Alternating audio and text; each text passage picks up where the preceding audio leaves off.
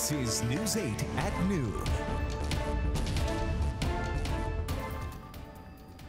And we begin with this breaking news. Right now, lifeguards are responding to reports of a plane crash, possibly in the water off the coast of Carlsbad. Yeah, you are taking a live picture right now. We are seeing a helicopter over the ocean there. We also saw firefighters, police on the scene. This is near Solamar Drive. We have crews on their way there to try to get you as more information as we can.